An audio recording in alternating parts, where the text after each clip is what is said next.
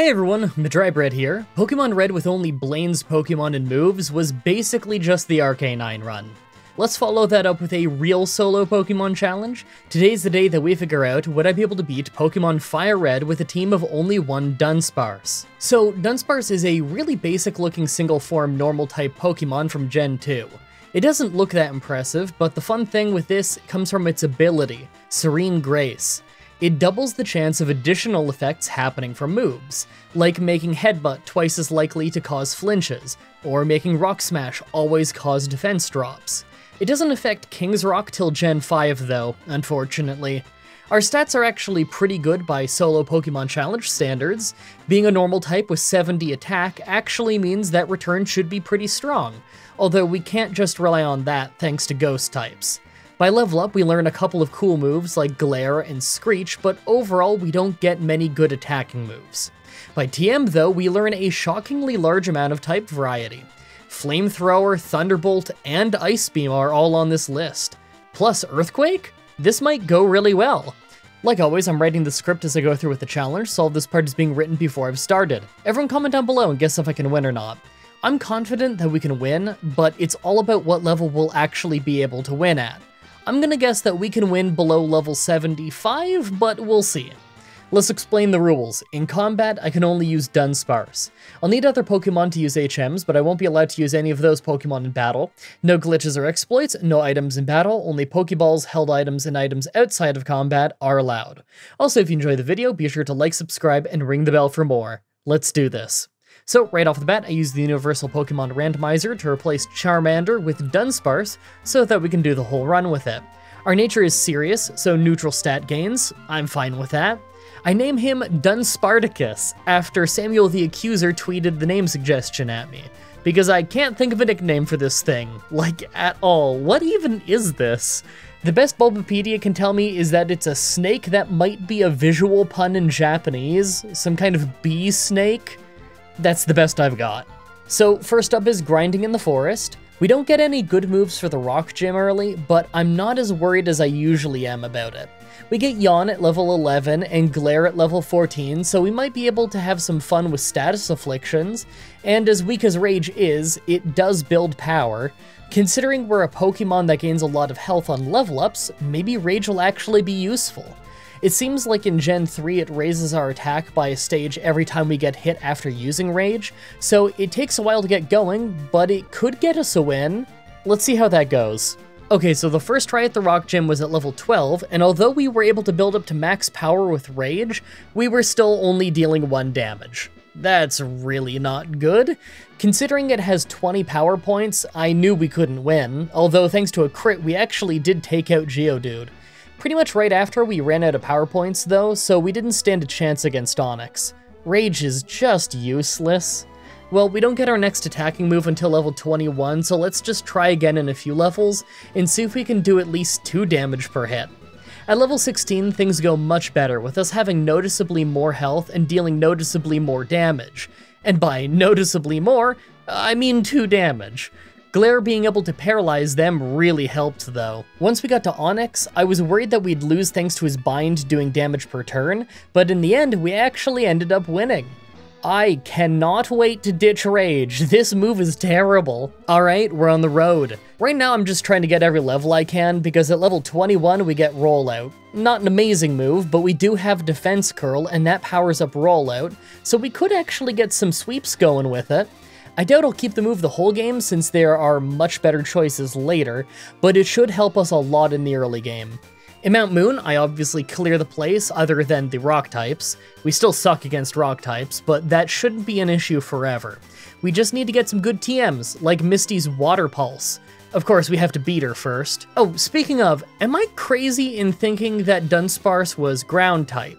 It's not, obviously, it's for sure a normal type, but I really thought that it was ground type before I looked him up for this challenge. I don't really know why, maybe it's because he's a sandy yellow and the game calls him a land snake? I don't know. If you guys thought he was ground type though, let me know in the comments. I'm curious if anybody else thought that. Oh, and of course, on our way to Misty, I took the Helix Fossil. I knew that if I didn't say what I took, you'd all ask. Actually, now that I think about it, everyone ask anyway. Comments are good for the YouTube algorithm. So the Misty fight actually took 4 tries, but I wouldn't call it hard. It was mostly just because we'd get crit or confused off Water Pulse. Between Defense Curl and Rollout, we had a pretty easy time finally dealing enough damage to take out stronger Pokemon like Starmie.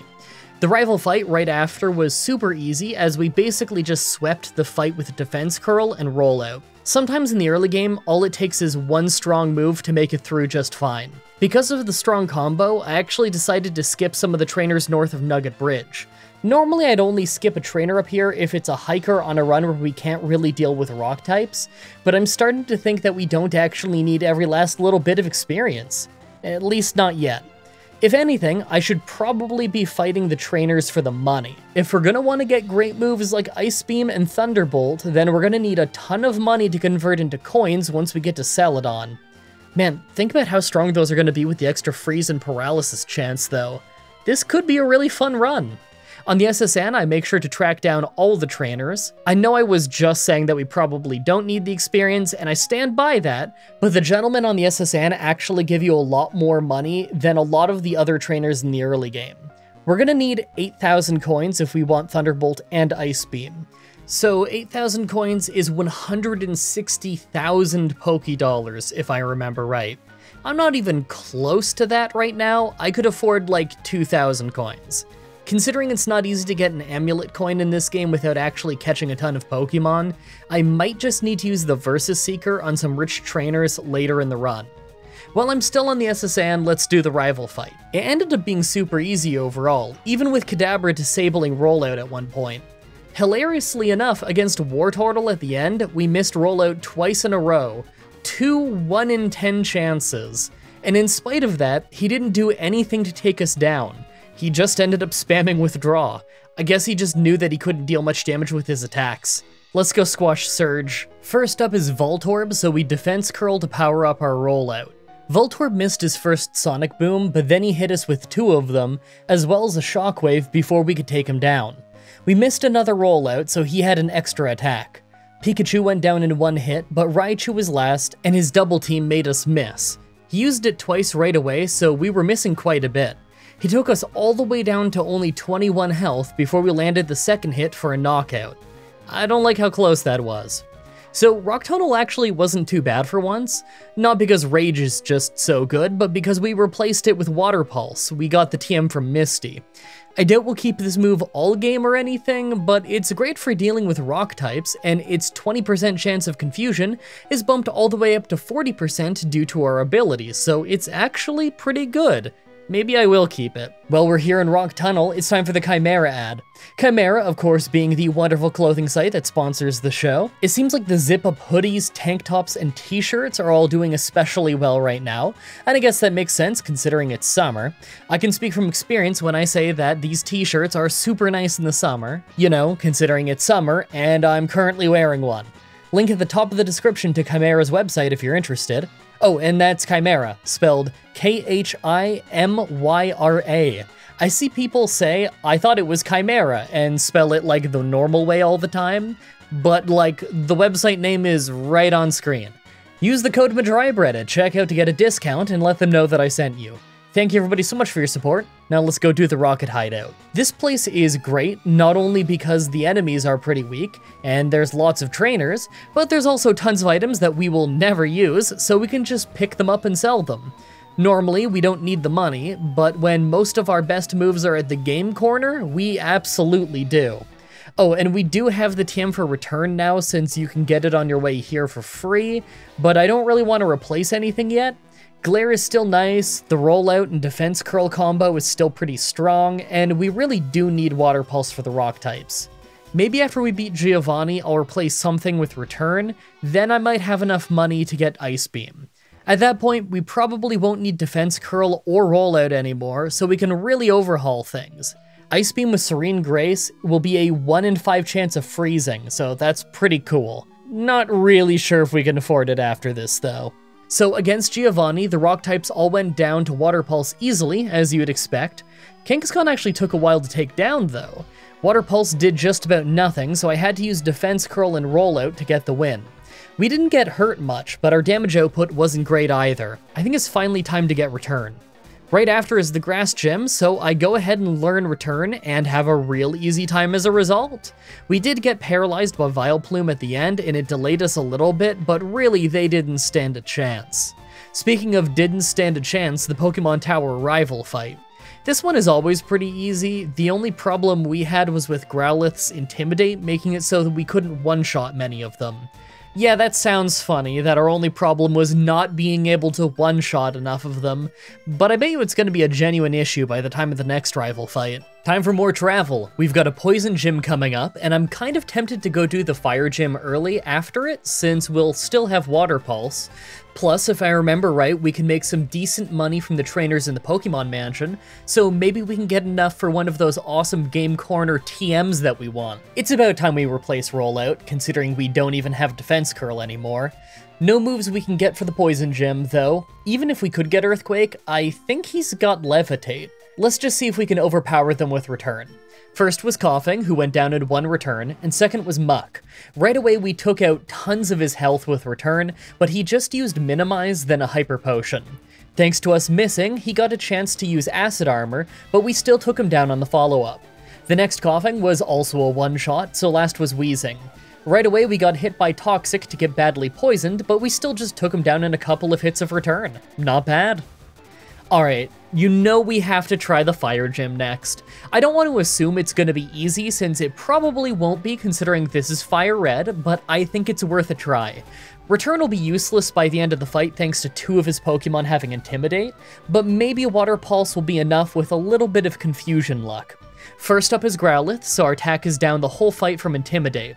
Our Water Pulse took him down to a Sliver. He nailed a Fire Blast for a decent chunk of damage, then he healed back up so we had to hit him twice to take him out. It's okay, we're faster. Ponyta goes the exact same way, hitting us with Fire Blast after surviving Water Pulse, then using a Hyper Potion. It goes down the same way too though. Rapidash is faster than us and hit a strong Fire Blast early. I thought we'd faint, but thanks to Water Pulse confusing him, he used a full heal and we got the knockout. Last was Arcanine, so our attack is down another stage, and Water Pulse crit for great damage and confusion. Maybe if he hit himself, we'd have won, but he just nailed Fire Blast. Oh, that was so close. That's okay, we still have lots of trainers left out east that we've never fought, and I do still need cash if I want to get all the TMs that I want, so I was gonna have to do this sooner or later anyway. Let's just get a few levels, and then we'll try the Fire Gym again. Now, this one took another 6 tries because we just kept getting burnt, or super unlucky with damage ranges, but eventually we got a great run where Rapidash missed Flame Blast, so we went into the Arcanine fight with full health. Because of Blaine having full heals in Fire Red, we actually got to stop some of his attacks through confusing him with Water Pulse, as it causes him to use a full heal right after. Thanks to that, we managed to finally take down Arcanine in spite of his Hyper Potions. That was surprisingly hard. Next up is Silphco, so I'm kinda mixed on what to do right now. On one hand, I don't want to grind too much since we're using a little bit of a stronger Pokemon than usual and we might not need it, but at the same time, Blaine went pretty badly. I decided I'd just get a level or two in here before trying the rival fight. If we lose, we can always just clear out the rest of the place and get some TMs. Now, I'm not gonna lie, I was really surprised about this, but the Silphco rival fight was really easy on the first try. We did get paralyzed by Execute due to not being able to one-shot it after an attack drop from Growlithe's Intimidate, but it didn't really change much. Blastoise was just spamming Water Gun by the end of the fight, doing just about nothing, so we easily won. I kinda thought that I'd need better moves for this fight. Oh, and of course, Giovanni right after was super easy, as he usually is. I guess we're in for a bit of a boss rush, considering there isn't any more traveling before the end of the game, aside from Victory Road. Let's go beat some gyms! At the Psychic Gym, we literally just do a no damage sweep on our whole team due to us being faster, and them being physically frail.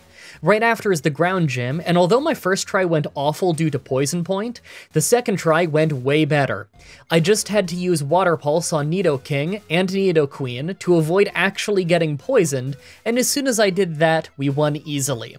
Oh, and after that fight, I finally had exactly enough money to get the TMs for Thunderbolt and Ice Beam. I can't believe it took until after the 8th gym to finally earn enough, but these moves are really gonna save us against the Elite Four. I couldn't imagine the Lorelei and Lance fights without Thunderbolt and Ice Beam. Last rival fight before the Elite Four. Pidgeot only hits wing attack, so Ice Beam did a pretty great job of taking him down, and Rhyhorn was a one-shot with Water Pulse. I'm loving this type coverage. Growlithe went down easily, but did manage to outspeed us and hit Flame Wheel thanks to agility, and our attack is of course down from Intimidate. Execute was a one-shot with Ice Beam, and Alakazam was a one-shot with Return. He was actually faster than us, but he just used Calm Mind rather than attacking, so we were fine. Blastoise was last, and he made it rain, then started using Water Gun, of all things. Well, it actually did a surprising amount of damage, and he took us all the way down to about half health before he went down. That was mostly easy, but I think our stat lead is starting to disappear as we fight fully evolved Pokemon. Okay, so after that win, I'm really mixed on if I have to grind or not. On one hand, we still beat our rival and only took about half of our health and damage, plus most of his team didn't do much. On the other hand, I know that Agatha's Gengars are especially hard to take down, and the fact that we can't just spear them with a same type attack bonus return kind of has me worried. Plus, Blastoise has Hydro Pump and Rain Dance in the last fight, if I remember right, and I'm sure that could really mess us up. I fought a few trainers on my way through Victory Road, but not all of them. If we really do have to end up grinding, then I'm thinking Lorelei might actually be the best target, not these trainers. Now that we're at the Elite Four, let's take a good look at our team. Between good type coverage, decent stats, and a lot of health, I'm feeling pretty good. I'm not totally convinced we'll win the fight with Agatha or our rival yet, but I think we could take down the rest of the Elite Four. Our speed is a little low, but we also have a Quick Claw, so that might not be too big of a deal. Make your final guess on if we can win this or not. Let's do this. First is Ice Trainer Lorelei. Dugong was a two-shot with Thunderbolt, but she started making it hail, so we're gonna have to take a little bit of damage over time. Cloyster was a one-shot with Thunderbolt. I'm just happy she didn't use Reflect, since we would take more hail damage that way. Slowbro is third, and it can be a real issue if it uses Amnesia enough, but we crit on this attempt for a one-shot. Lapras is next, and we can't deal half its health and damage. Because of that, we took a big Ice Beam before hitting Return to take her to red. She hit Surf, then ate a Citrus Berry, and we finished her off. If she didn't eat that berry, then she would have been in full restore range, and that probably would have gone worse. I might have lost. Last is Jinx, but we outsped and one-shot with a critical return. The crit probably wasn't necessary, but I still appreciate it. Second is Fighting Trainer Bruno. It started fine with Onix going down in one Water Pulse, but Hitmonchan took out half of our health in one Sky Uppercut before we could take him down. Right after was Hitmonlee, who was actually faster than us and took us down to only 23 health off Brick Break. Naturally, we couldn't one-shot Machamp right after, so he finished us off. To be honest, I didn't see this coming at all. I thought we'd just one-shot Hitmonchan and Hitmonlee, but our return isn't actually strong enough. Starting with Return takes Hitmonchan to full restore range, so I think I'll just have to come back a few levels higher. Oh, and by the way, we're leveling up by fighting a Lorelei as expected, but what I didn't expect is just how badly it would usually go. We got lucky winning the Lorelei fight on the first try, because I actually faint most attempts. Man, this run just got a lot harder, real quick. Literally dozens of run-throughs of Lorelei later, and we get this run where we still can't one-shot Hitmonchan, but at least we survived a bit better from Sky Uppercut. Hitmonlee was a one-shot, and next up was Machamp. Instead of just beating us with Cross Chop, he used Scary Face to lower our speed, then Bulk Up to buff himself up. Our return took him to red health, so he just healed up with a full restore as we switched to Ice Beam, just to hit a crit. Thanks to that, and us attacking first next turn, probably because of the Quick Claw, we got the knockout. Last was Onix, who was just a one-shot. Third is Ghost Trainer Agatha. It wasn't even close. We can't two-shot Gengar, so that pretty much means we won't win. Check this out, even with us freezing her solid, we just lose to Confusion and Toxic. This is brutal. What level am I gonna need to be before I can win this? Okay, tons of tries later, and we got this run where we froze Gengar, who defrosted on the same turn, used Double Team, survived with a Sliver from another Ice Beam, confused us, then used a full restore. Oh, and we hit ourselves in Confusion. Come on, man. It's fine, she just used double team more, and we hit anyway for a knockout. I don't like that damage range. For Golbat, we took a weak air cutter, snapped out of confusion, then one-shot it.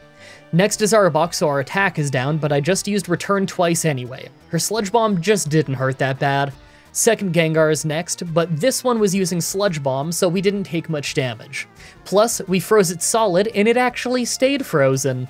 Last was Haunter, who was also frozen solid because Serene Grace is the best ability in history of ever, and I love it. Fourth is Dragon Trainer Lance. First was Water Onix, so our attack is down the whole fight from Intimidate, but of course it was just a one-shot with Thunderbolt due to the double type weakness. Aerodactyl is second, so I went for Thunderbolt for great damage as he hit Ancient Power.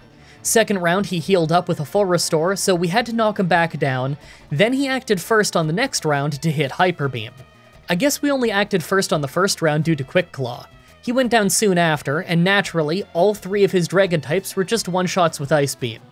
Every time I fight a Dragon Trainer, I am just thankful to have Ice Beam. Finally, the Pokemon Champion. First was Pidgeot, and literally every time I try this, I just get outsped and hit with Sand Attack. Whatever, I just stuck with it on this attempt and kept trying. At least Pidgeot hardly hurt us. Alakazam took a big chunk out of us with Psychic before we got the one-shot on him, and Exeggutor did a surprising amount of damage with his Giga Drain before he went down to some Ice Beams. We're down to a little bit more than a third of our health as we one-shot Rhydon with Water Pulse. Arcanine is fifth, and our attack is down, so I went for Water Pulse, just to lose most of our health to Flamethrower first. Alright, he's faster, so of course we went down. Can't believe we're not ready for this yet. Here we are after using all of my rare candies. We still can't one-shot Pidgeot, but at least we're faster and got lucky enough to get a freeze this time. I tried this at level 85 for the record, and we just got Sand Attacked every time, so this was a lucky break. Alakazam is still faster than us, so we got hit by Psychic before taking him down, and we never got hit by Exeggutor thanks to him freezing with Ice Beam. I swear, Serene Grace is a lifesaver. Rhydon is still a one-shot with Water Pulse, and then it was on to Arcanine. I was worried about how much Flamethrower was gonna do, but we actually confused him off Water Pulse, and he hit himself, so we never took a hit. Last was Blastoise, and he just made it rain, so we got an easy two-shot with Thunderbolt, winning us the run. Well, that got brutally hard out of nowhere. Here I was thinking we had a pretty strong Pokemon and would win at a lower level, just to end up needing to be level 86 before I stood a chance. I'm gonna have to do a run with this thing in Emerald one day, aren't I? I really hope you guys like that run. The next Pokemon Challenge should be up next week on Saturday like usual, with the long-awaited Youngster Joey Challenge. Pokemon Gold with only one Rattata. It's time to see whose Rattata reigns supreme. As always, I'm looking at your suggestions in the comments in the challenge request section of my Discord channel and on Twitter. Subscribe, ring the bell, stay tuned. Outro time! I've got nothing really big to talk about this time. I guess just that me and Lucy Pyre started that Let's Play, super casual, fun, podcasty Let's Play of us playing Stardew Valley together. Hope we can do more of that soon, because that's been really fun.